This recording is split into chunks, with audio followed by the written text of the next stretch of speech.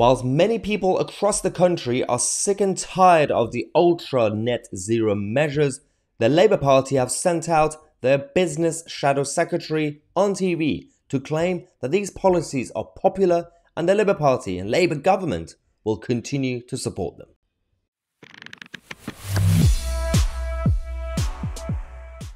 So we got a problem because certain local authorities have been given too much power, and mayors, like in London or Greater Manchester, to push for these sort of net zero measures, including low traffic neighbourhoods and the ultra low emission zones, clean air zones, and many other nonsensical ideas.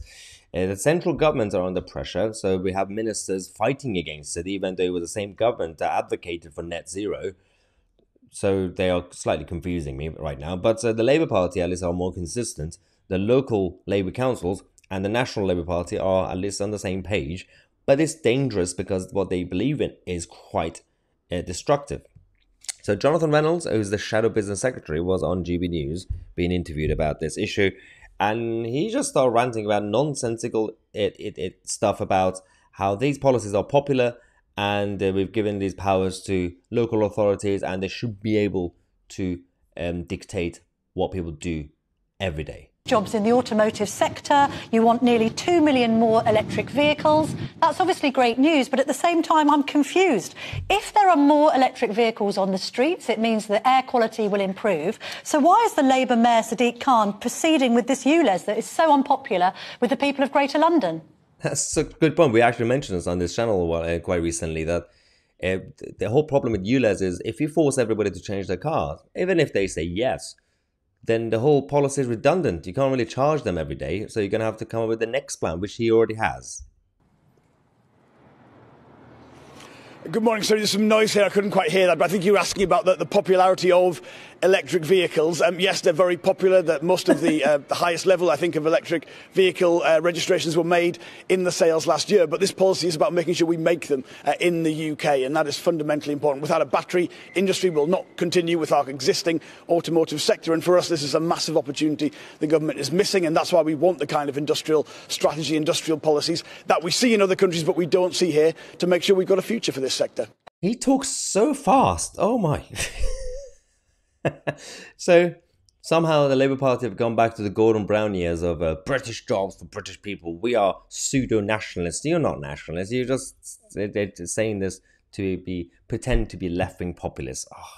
But Mr Reynolds, I'm also asking about the unpopularity of ULEZ. Yeah. That's a Labour mayoral policy in London. Why, if you're improving air quality with more electric cars, do you need the ULEZ, which only penalises people who are working shifts, who have to drive around white vans and are therefore probably in a lower socio-economic group?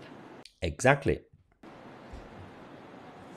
Well, the ULEZ policy is a policy for the mayor. He's responsible for clean air. Local authorities and combined authorities can be sued if the air quality isn't sufficient, and part of having directly elected mayors is so they can stand and fall by the policies they're putting forward. But I think cleaner air is an essential health issue in the UK. We've seen the government mandate local areas to do it, and it's got to understand if it puts that mandate in place, local areas will respond to deliver that. And slow down, Jonathan, slow down. The air is cleaner. Transition to electric vehicles are cleaner, clearly.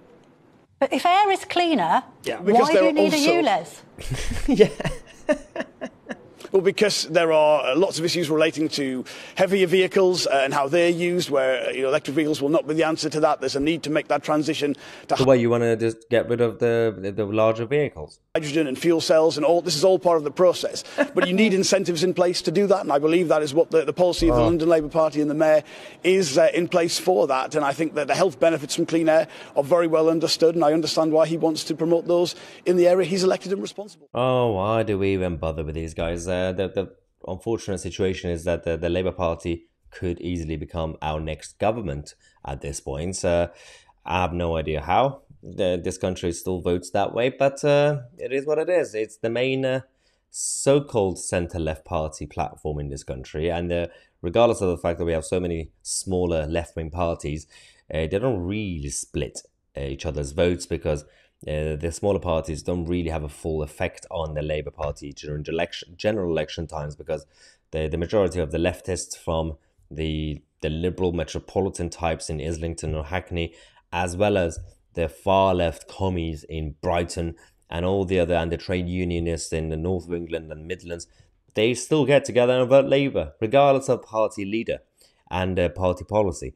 So good luck with that, everybody in the country who do not want authoritarianism, do not want ultra net zero measures that are already being pushed by this so-called Tory government. Is things are going to get even worse under Keir Starmer. Let me know what you think. I'm Mahyar Tousi, and we are the media.